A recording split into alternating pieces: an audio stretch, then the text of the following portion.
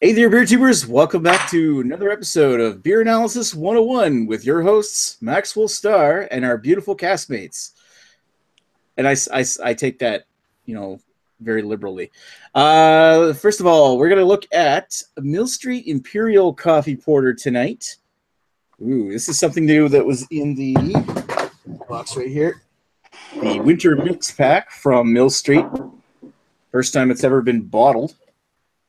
Before we get down to it, let's introduce the panel. We'll start with Greg Bielowski. That's how you pronounce your last name. Hi, Nicholas Lowe. How are you doing today? Thanks. I'm not doing too bad. Now it's gotten uncomfortable. Moving right along, we got Chris. How you doing, Chris? On the 10th. Oh, did you freeze up again? Oh, no, just kidding. Suckers. That works. I'm not doing that 2 weeks in a row. No. Well played. Yeah, I'm good. Thanks. Right on. And, of course, last but definitely not, the King of Beer Tube anymore. We've got the former King of Beer Tube. We've got Lee from Hoogly Beer Reviews, or what used to be Hoogly Beer Reviews. Hoogly Whiskey Reviews or something now. Booze Reviews? I don't know. And my channel says Lee Russell. That's about it. But thanks for asking how I'm doing. Thanks for asking how I'm doing, Nick. I'm the happiest I've ever been in my life. He's literally. I find that difficult. You got 2 redheads. You've got at least 1 redhead on your cock right now. That's why you're smiling. Is it opposite day today? It's opposite day, right? Bizarre anyway. World. I love you guys. Sure. Yeah. All right. So, after the introductions, let's move on to a short history of Mill Street's Imperial Coffee Porter. Mill Street Brewery is a brewery from Toronto, Ontario, founded in December 2002, named after its original location on 55 Mill Street in Toronto's historic Distillery District. The Distillery District being the shops and restaurants that now occupy the Victorian-era heritage buildings at the former site of the Gooderham and Worts Distillery, which was once the largest distillery in North America. I think I wrote that down right. Anyway, eventually in 2006, Mill Street moved to its brewing operations in Scarborough, Ontario, and reopened the original Mill Street Brewery as a brew pub. In 2011, Mill Street leased the historic Grist Mill in Ottawa and converted it into their first outside the city Mill Street brew pub. And also notable is in 2011, they became the first craft brewer to open up a brew pub at a major Canadian airport, which is a place I've personally been to twice. You can check channel videos if you want. Most recently, in October 2015, Mill Street was purchased by the Labatt Brewery, a subsidiary of AB InBev.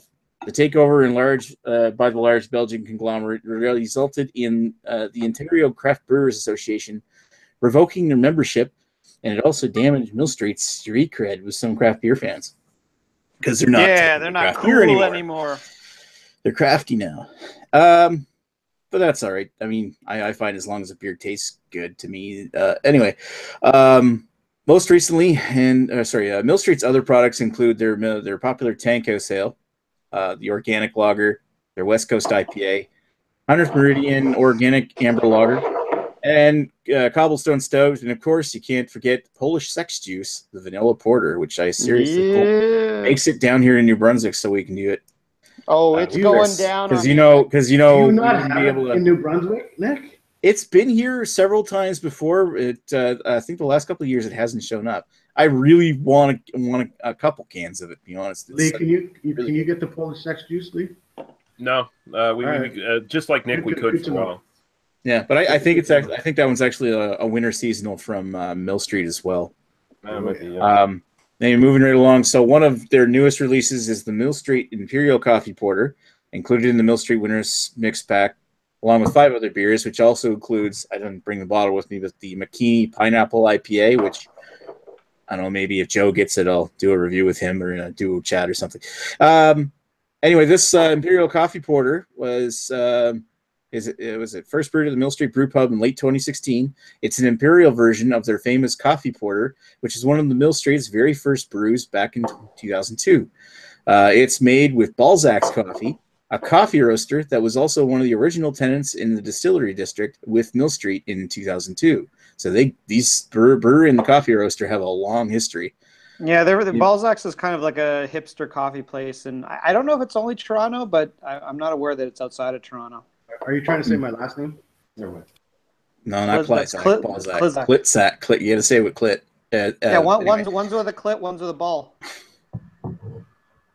Moving right along. So the Imperial version weighs in at 7 ABV and 30 IBUs, which is seemingly mild increase from the regular coffee porter's 5%. It's just like a baby Imperial. Yeah, it's not.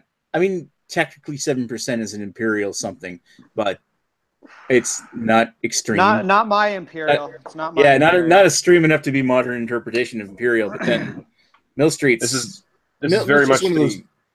I was just gonna say this is very much the calculated, big company owned pseudo craft brew Imperial. That's kind of what you would expect.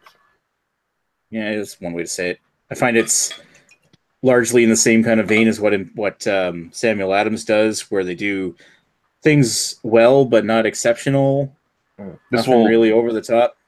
This won't scare the tourists, but it'll also appease the hipsters who still drink Mill Street. The hipsters that pop along the Toronto waterfront. Anyway, moving right along. Let's get down to what's your personal history with this beer, Greg? Well, I have absolutely none because this is a beer that's only been out for a month or two. Yeah, but what about the original coffee porter? The original coffee porter I have had. I think I've had it once, maybe twice.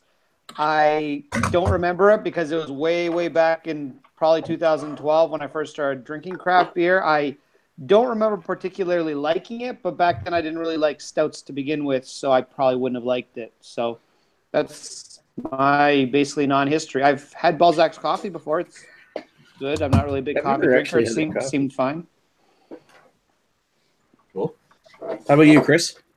Or are you frozen again? My history on either is non-existent. I've never had the actual coffee porter from Mill Street, and I've never had this one, obviously. This is only a month old beer, so... A really short history. Balzac's coffee, you know what? I'm 0 for 3. I've never had Balzac's coffee, so now we're 0 for 3. I'm useless.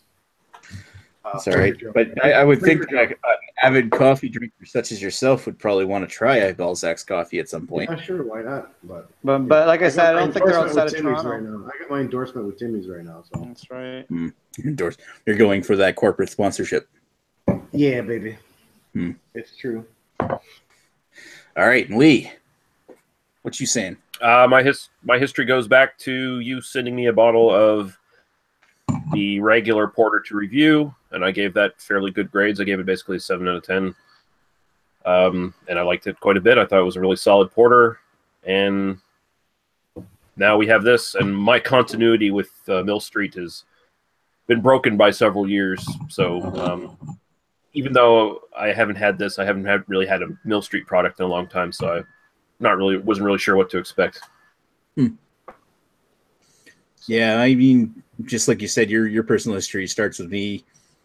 My personal history, of course, starts with me as well, but around the same time, because I think we got the coffee porter in either like 6-packs or singles or something, and I bought a bunch around the same time and sent you one, and I think it was around either winter 2011 or spring 2012, because it was spring 2012 when I posted my review on my channel, and yeah. I remember liking it, but I didn't think it was like absolutely superb.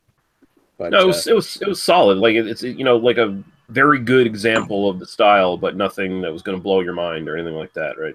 Yeah, exactly. I was excited more on the thought like, hey, here's a porter, here's a bunch of coffee in it.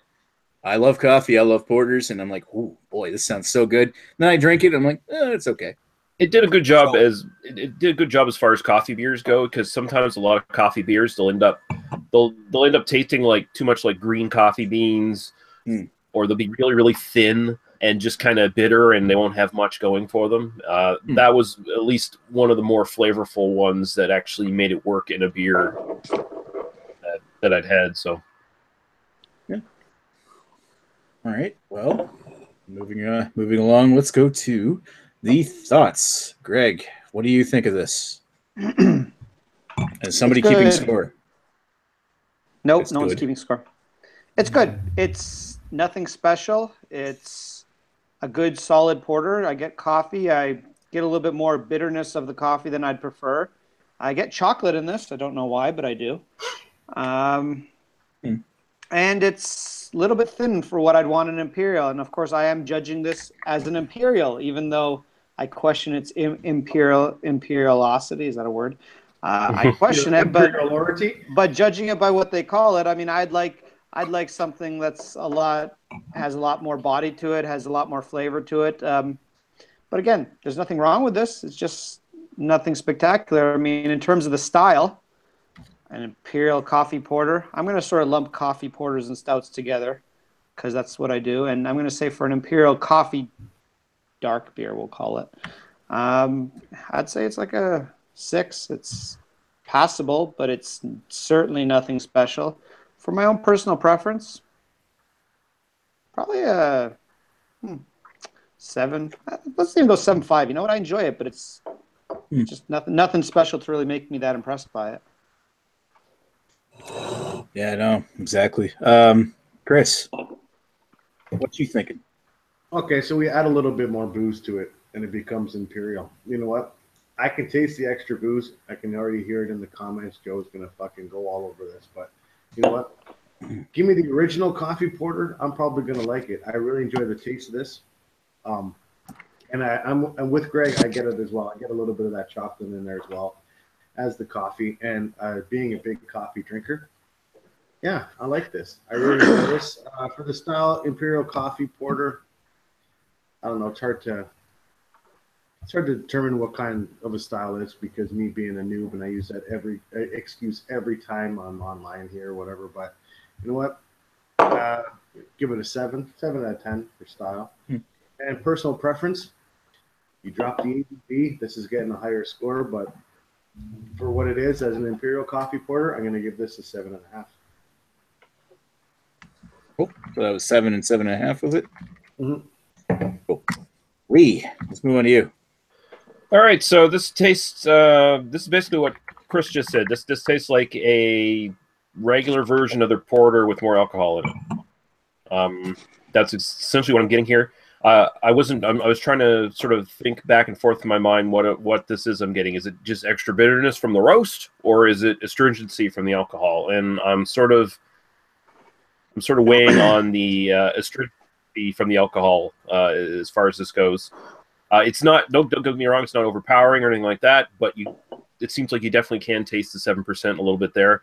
The body is a little too thin to hold that up. The flavor itself overall is pretty damn good, though, I'd say. I mean, if you like coffee, you like this.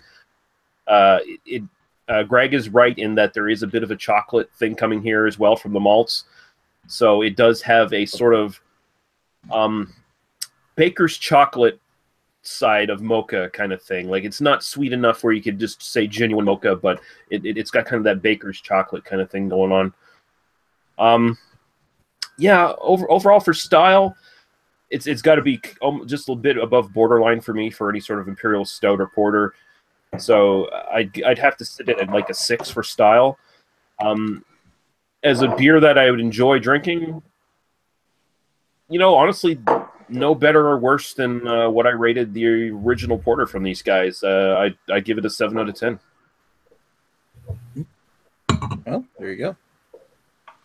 My personal thoughts on it. I kind of I see what you're talking about a little bit of an astringency from the roast, or you can't decide whether it's the roast or the alcohol. I kind of have a feeling like it's from the roastiness because it's really reminiscent of like a dark roast coffee or an espresso or something.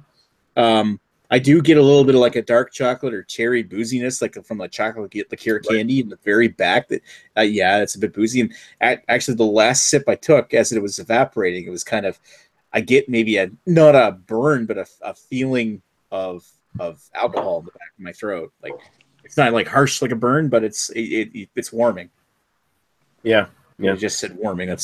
But overall, I find it's very smooth. Bit of cola, bit of coffee, roasty finish on it. I'm sorry. Did you say smooth or smooth? Smooth. Yes. No, I said smooth, but I mean smooth. Hashtag smooth. The downside is I find it. It's thin and it's also kind of plain. Like, it's not super complex, and it's not like I expected a coffee porter from Mill Street to be complex. I just find it's not absolutely exciting. Pray for Yeah, Joe. it feels like big corporate Imperial, and more than it feels like actual craft Imperial. But when it calls itself Imperial, and I find it is a bit heavier than the Mill Street original, like the original coffee porter. But I find it's not Imperial enough. They could have done more. This Exactly. this is a tourist beer. This is a version of a tourist Imperial beer, essentially, is what it is. Or just a good, decent beer to put in their mix pack. Yeah. Uncle, you're on tour from the States, and Uncle Cletus wants to get a little adventurous with his. I'm going to have me some of them craft beers up in Canada. Well, and frankly, But considering I want a strong one. What the hell is One this on the shit? Bat This ain't Blue. nothing like Right. Alesmith Speedway Stout. considering some of the shit they have put in their mix packs, this is very good. It is, yeah. I'll give you That's that. totally true. Yeah, So- this mix pack is going to be hit and miss for me. I mean, I kind of wish I didn't pay $14.50 for the mix pack, Sorry. but you know what? But I don't know how many of those beers. I don't know how many of those beers you've had, but it's an opportunity to try up to 6 different beers. You know, I understand that. I've had a bad. bunch of them, but the thing is, though, I mean, and you know what? And this is, I don't know if this is for everyone, but I mean, I don't like picking up. If I have a beer, if there's a beer in something in a pack like that, and it's not available by the bottle alone by itself, then it kind of pisses me off. I wish you could just try everything in the bottle. That's the reason why, if it wasn't for this analysis, I very likely would not have bought the 6-pack, because I feel the same way. Put it in a can. Let me buy one of it. Well, before I got interrupted here, I haven't even given my ratings yet. We love you, Nick. Sorry, Nick. Oh, I'm sorry. Sorry. No, I'm kidding. So over for the style, I find that if you lump in together any coffee spiked dark beers like porters, dark ales, stouts, I find it okay. I'll give it for a style. I'll give it a 7. Overall, I'm enjoying it, so it gets a 7 in that department as well. Yeah. All right. What's the averages, Nick? What's going on? It's Unless 6.5 for the style rating. And hold round on. it down, What'd you give it overall, Nick? A 7? a 7, probably like Give me 1 second 7.25. to use my calculator. And it's a 7.25 for overall enjoyment. I just looked at Joe's comment. Fuck you, Joe. That's funny. Yeah. But it's not Anyway. 3.75, so it's not a 7.5. Yeah. He said 7 out of 10. No. Anyway, let's move to the comments. Actually, who's been chatting in the chat? I know Joe's there instead of here. Okay, Craig, Peter, Joe. No, I'm in the chat myself. Jace is here. How you doing, Jace? Right. Yeah. Hello, Faking all. gate. And we're all talking about Joe, and we're praying for Joe apparently, but not Praying for Joe, of course. Yeah, so they're so. But Want me to read the comments, or yeah, go ahead, Lee. We need somebody to read the comments since usually okay? So there's a lot of dumb banter here that I'm not even going to repeat. Average Joe says, "I miss you guys." We miss you. Kind of. I doubt he really does. Let's see here. Joe is asking if Greg's saying he had ball sacks in his coffee before. What the fuck? I have, but I usually have to wait for the coffee to cool down a bit. Okay.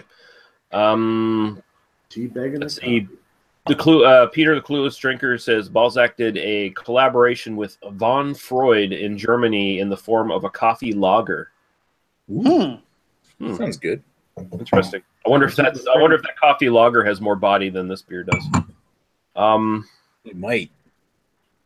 And let's see. Joe says it's okay if you taste all the booze and anything over 2%, Chris. No big deal. Your baby palate will improve one day.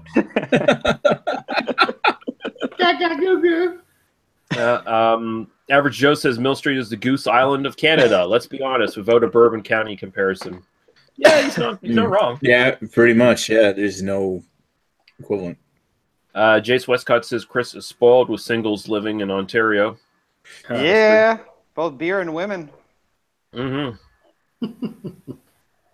Average Joe said Nick is going to give this beer a 7 out of 10, just like every review. And he And then did. boom. I did too, on both style and non. And Joe seems incredulous about the idea of letting Greg do math. So I didn't do it. My calculator did. yeah, and Jace Westcott wants to know what the beer is next week. Discuss. It is going to be Stella Artois. We are doing Yay. Stella because Even Stella is actually, see the Christmas star on the bottle. That's actually a Christmas beer. All right, listen. Believe it or not, We had a poll, and We got two polls And I in did here. not, and I did not You vote voted for for something Stella else. one, but I voted for something else. But that's okay. We'll do it anyway. I voted for What do you- Jody to Because, bag You of know, dicks. I'm proud, and it's a privilege being on this panel for the Anno Weisis thing that we're doing here. Yeah. what? Because you got outvoted? Yeah, You getting all bitter? yeah. And the poll is democratic. So unless you want to start a coup of some sort. Plus, we're gonna do the other one the next week after anyway. I think Mhm. as long as we can get it. enough. All right, we'll leave that one the one for 2 weeks from now is a mystery because 2 weeks from now is the week just before Christmas, so it's gonna be something nice. We're gonna Anyway. jingle some bells. Jingle balls. Yeah. So, does anybody else have any more comments about the beer? We have any more last minute comments in the chat? Let's open it to comments from everybody. I Finish it would off. say We're if doing this a was made by the non-alcoholic beer next week because Joe apparently didn't want me to do it anyway. if this was made by the old Mill Street, I would probably buy this in a 6-pack if they released it. But considering it's the new Mill Street and this kind of is underwhelming, it's not worth seeking out as far as I'm concerned. Even though I gave it fairly good marks, it's not worth seeking out in the mix pack. If you can get it some other way, just don't be paying for their goddamn mix pack because they're a rip-off. I'm glad I tried I it. still think if you just, I will say though. Yeah, No, go ahead. Go ahead. No, you go ahead, Nick. Okay. No, you go ahead. No, go ahead, Greg. You go, Greg. I go. Okay, You I go can finish. go. I'm just gonna say I think it's actually a pretty good 6-pack this year around because at the 2 light beers, whatever they're light, you can give them to your wife or something or husband. I don't want to be sexist. Whoever drinks the light beer. Whoa! Yeah, Greg. You went there. But you know what? Their IPA and their Tank Houser, and they're both pretty good beers. I have not tried the other beer, what is the something IPA, some pineapple shit or whatever the hell it is. I haven't tried it, but hopefully that's decent too. So I'd say overall it's a pretty good 6-pack if you have to buy a Mill Street 6-pack. What are you saying? We should just do the pineapple one since we all have it right now. We just That's do it. right. live right Since now? we have it, if we haven't drank it, I'd say why not. Right now, bonus analysis. A bonus? I haven't done any history on that beer. Yeah, we don't want to conflict with any other chats. Yeah, okay. No, let's we leave it said alone. yours. All right. So, yeah, finishing thoughts. I don't think I'd want to buy a 6-pack of this, but I'm glad to have tried it. It's okay. I love coffee. I like this, but I think it's a little weak. Chris, any thoughts? I'm drinking mine in an Amsterdam glass because why not? My Yeah, I final gotta thoughts on- get Harrison Teku. My final thoughts on this one is pretty much like yours. I mean, I'm glad I got to try it. I mean, it's the first year it's been bottled, so why not? It's kind of like a first time for everyone here on the panel having this out of the bottle, which is cool, and I appreciate that. But again, I wish this was in a single. Anybody else notice that this is kind of flat? It doesn't have a whole lot of head to it. There's It not a did lot of when I poured carbonation. it, but Anyway, Yeah. all right. I didn't pour mine right down the middle. So You pour it down the middle, so you're wondering like it didn't cascade. You weren't. Yeah, You you got weren't it? supposed yeah, I to. didn't test.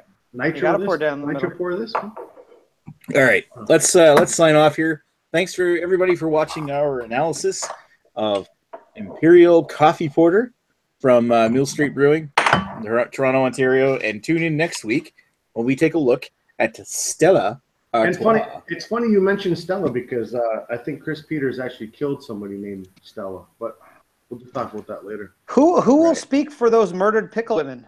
Right.